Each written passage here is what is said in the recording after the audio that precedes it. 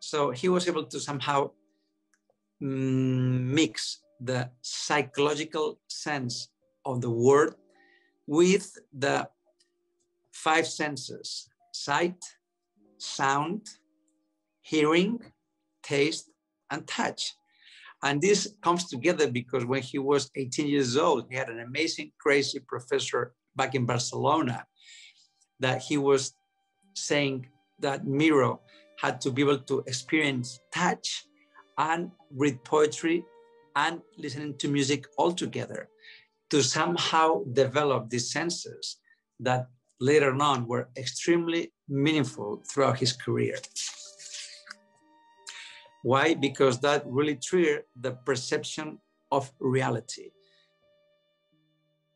I think that when we talk about Miró, it's quite remarkable to say that one day one journalist said, "But Miró, what is your art all about?" And he said, "Well, my art is about the idea of having a poem put into music by a painter."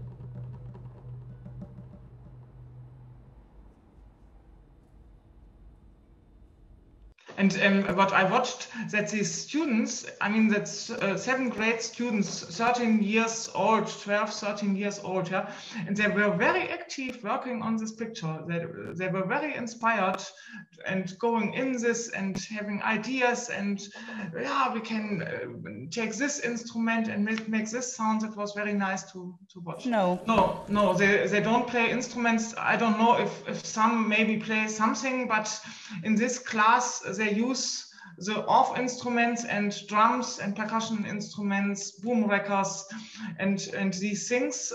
So it's really, I think for most of them, they have a little bit experience of doing something like this in school. yeah, they don't seem to be absolutely beginners, because it works very well. It's a very nice class. Really, I never seen a 7th grade class like this. They're doing everything. They are very inspired and doing really everything.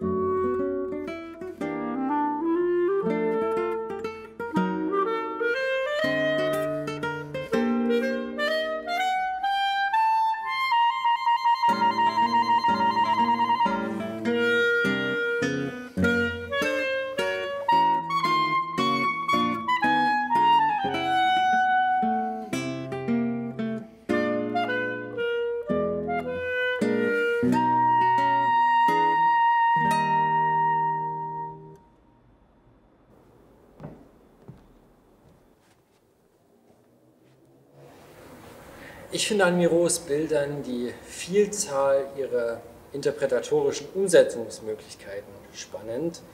Und so habe ich mich in meinen 3 Stücken Blue, La Danseuse und Circus auch für verschiedene musikalische Möglichkeiten entschieden.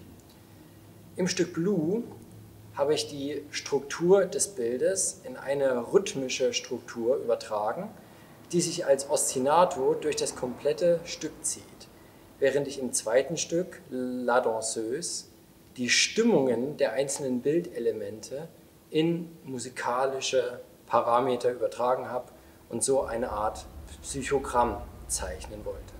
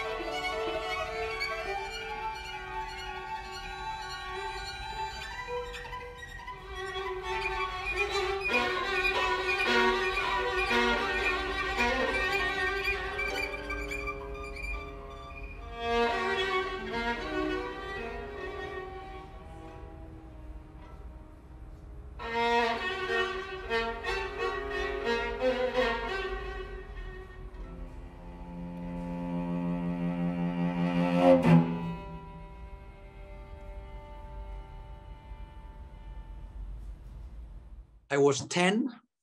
My grandpa was at home with 10 copper plates on the ground, ready to be worked because he was painting it with a mix of dust of iron and sugar that was able to make this very strong texture before making a print.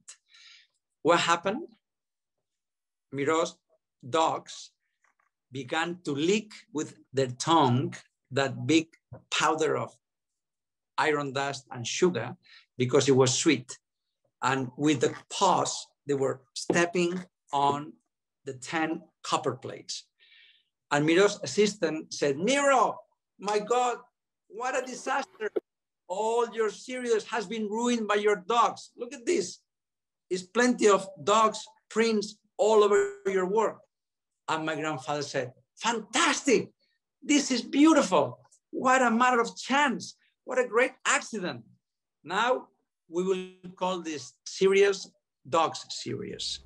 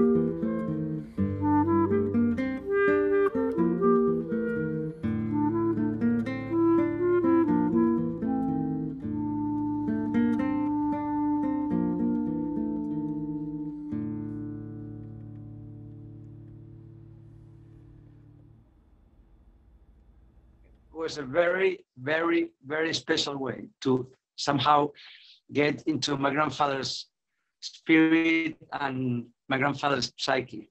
I really like it. Congratulations.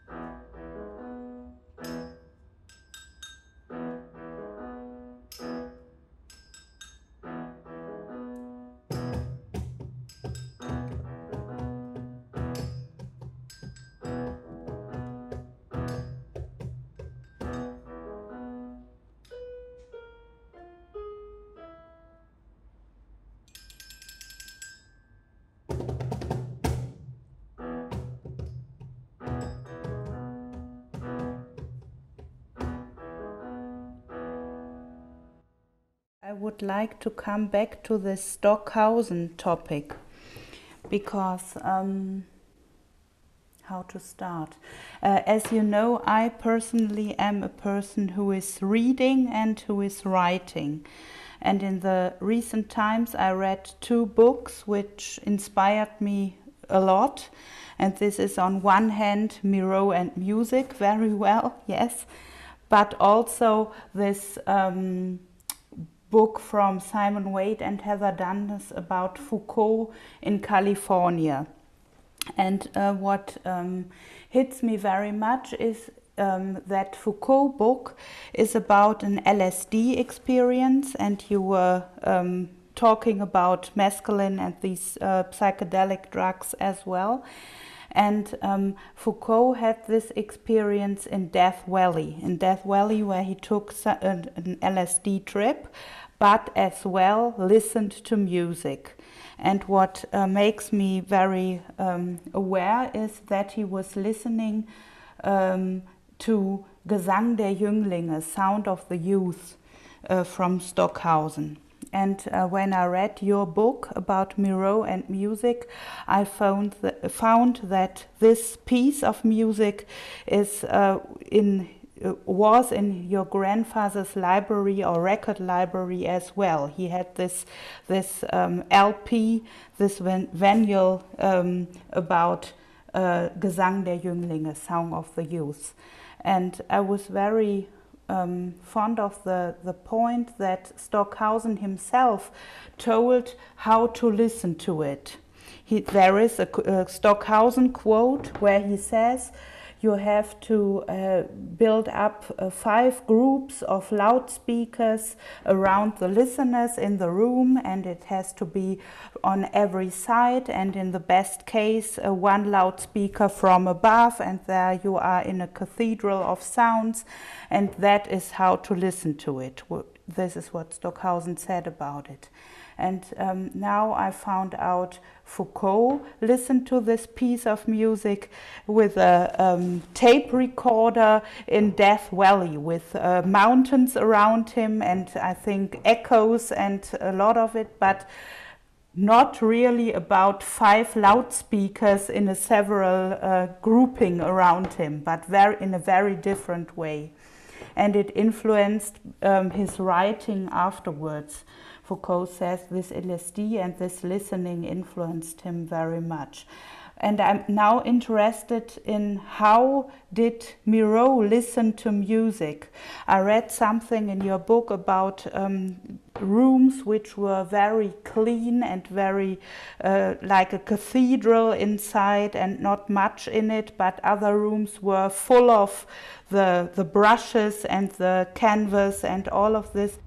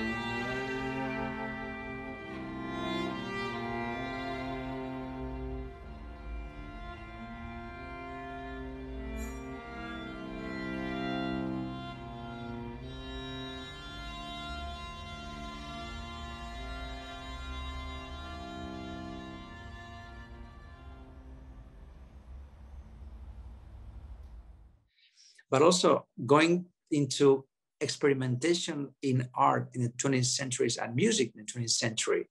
My grandpa was very much into Messiaen. Messiaen was a French composer that was also an ornithologist. And he loved to go into the nature, into the countryside with a recorder and record bird songs and also make transcription of bird songs and insects. He was also recording insects. That was crazy at that time. Hi, mein Name ist Tim Haas. Ich bin im 7. Semester des Bachelor of Arts Studiums jetzt an der Musikhochschule Lübeck. Und ich habe ebenfalls eine Komposition für das Miró-Projekt geschrieben.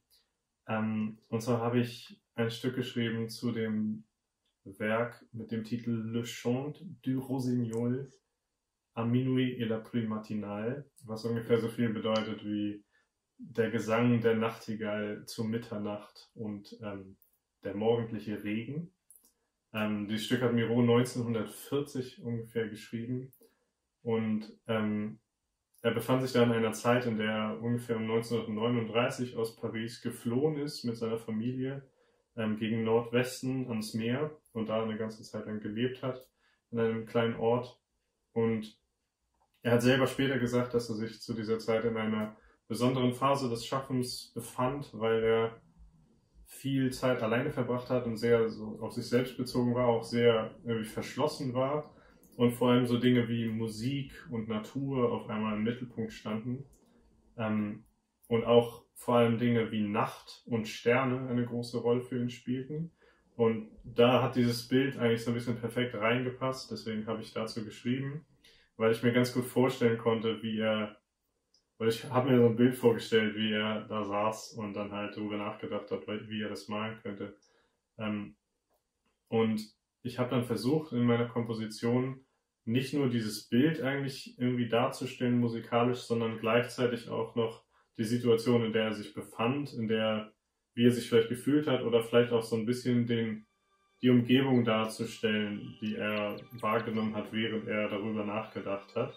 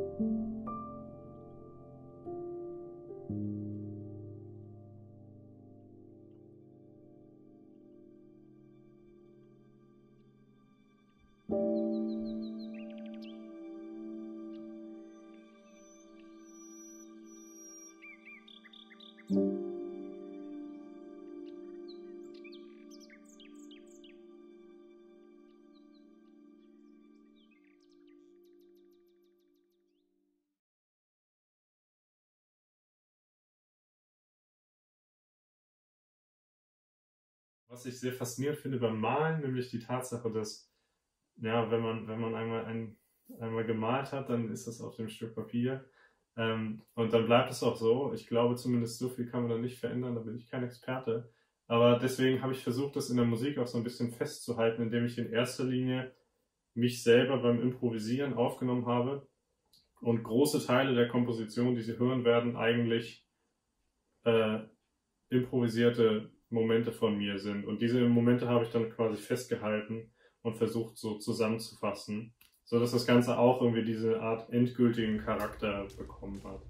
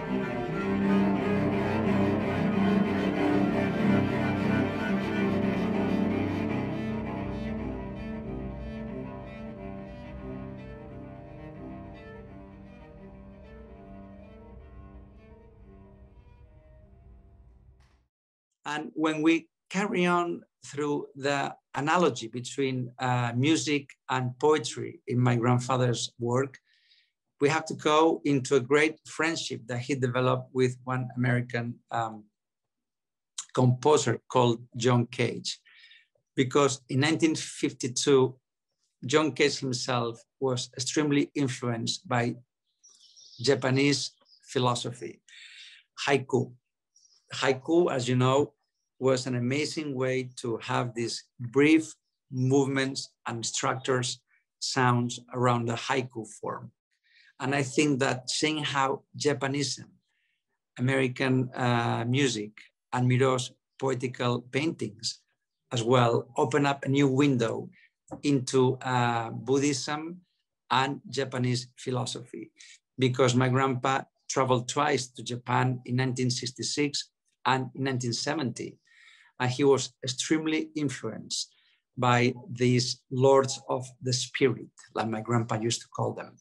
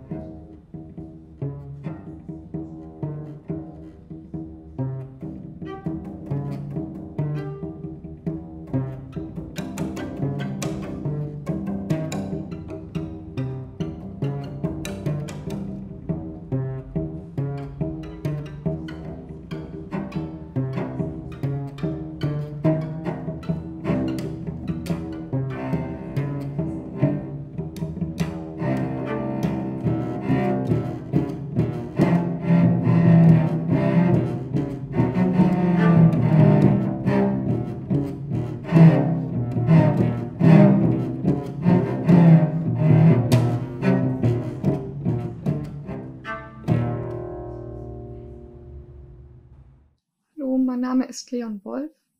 Ich studiere Musikvermittlung in der Musikhochschule Lübeck im 2. Semester mit Hauptfach Geige und habe das Stück Tänzerin 2 komponiert.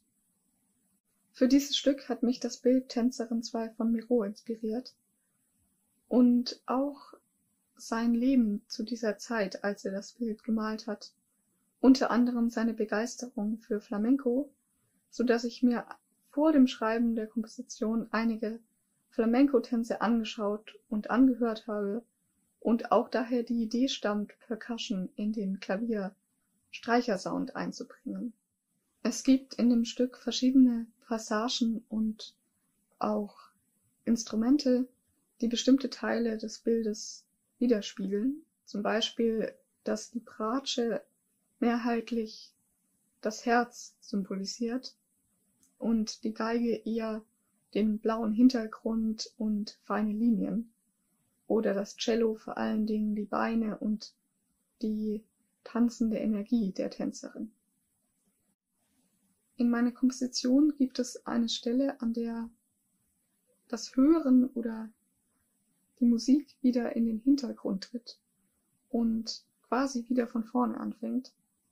Und ich habe dort versucht, das zu komponieren, was Miró mit seiner Kunst letzten Endes gemacht hat, nämlich die Tänzerin wahrzunehmen und irgendwie durch seine Kunst nicht darzustellen, sondern auch zu kommentieren und mit einer Bedeutung für sich zu versehen. Und diesen Vorgang wollte ich in der Musik darstellen, indem ich eine Art Kommentarfunktion eingefügt habe, am Ende nochmal den gesamten Aufbau neu entstehen zu lassen und vollends ausklingen zu lassen, als Kommentar auf das, was schon erklungen ist. Und ich hoffe, dass bei euch allen, die ihr die Komposition hört, auch eine Kommentarfunktion anspringt und bei euch auch etwas berührt.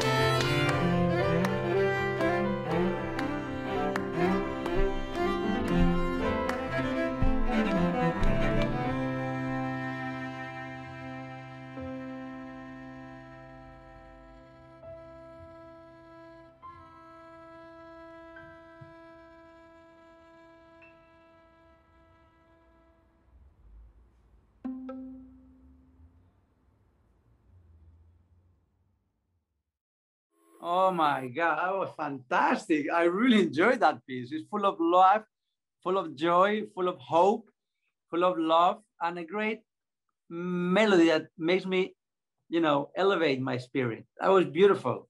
I would like to mention, for me, it's like a circle. I heard the piece from Leon yesterday, looking at the picture, and now it was my inspiration by the music to see the picture in another way, yeah? And it matches and it changes. Leon, you took this elements a little bit, the flamenco, no? You took yes. a little bit, and the picture changes for me. It's like my idea, what came in my mind was when I saw the Miró Museum in Palma, then you see it was created for the work of your grandfather, and it's so perfect. And now the music is written to the picture, and it matches and it changes. It changes the way you get into the picture sometimes. So absolutely.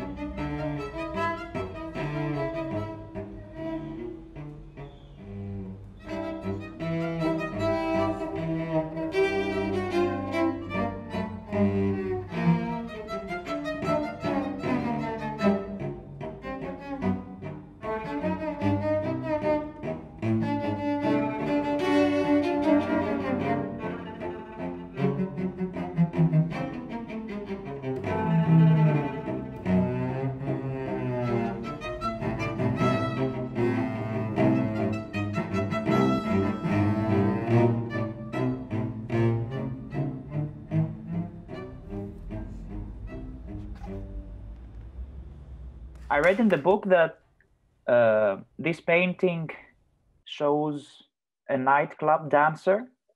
So I took myself a bit into these golden 20s, smoky jazz clubs, and I did a little jazzy piece on it.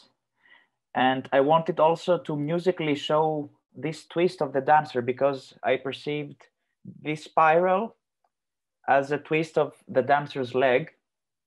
So I showed this musically with the sound of a flexatone. Flexatone is a little percussion instrument which makes a funny sound like a jump in the air. And I hope that this could also be audible in the composition.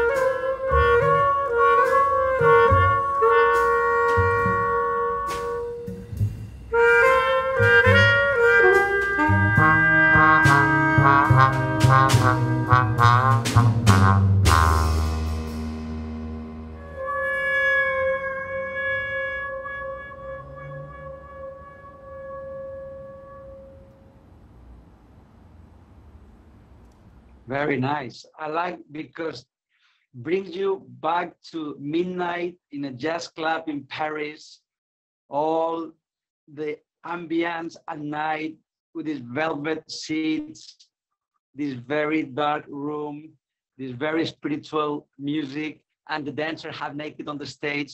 Wow, it brings me to these spaces of great, great moments in Paris, crazy years in the 20s, you know, about Bohème and about swing and about jazz, experimentational, with a great communion with the audience at night, of course, smoking and drinking a lot, having this kind of great, let's say, spiritual experience.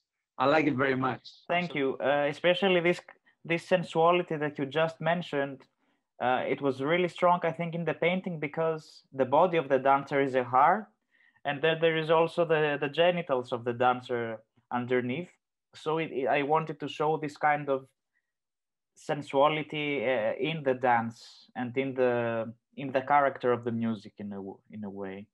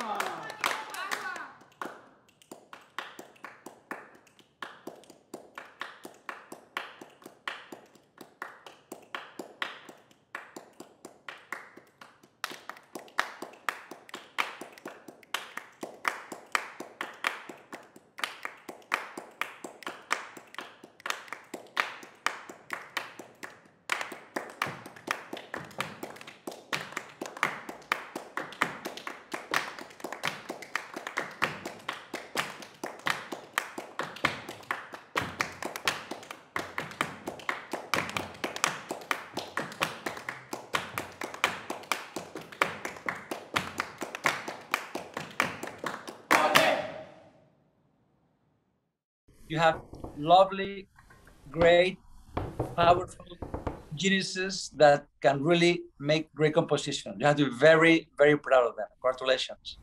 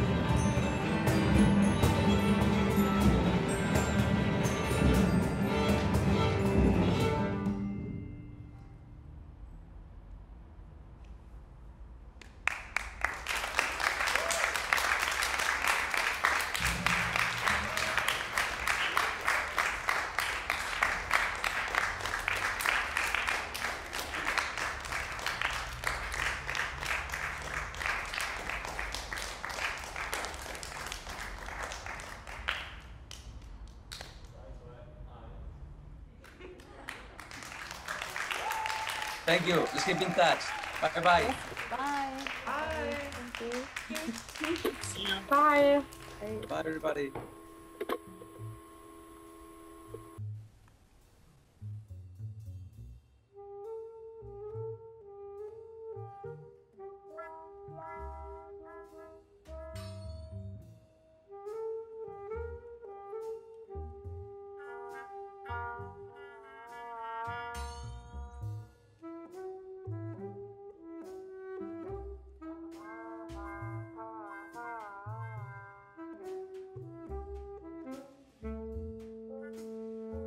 You push my body out. I have to move.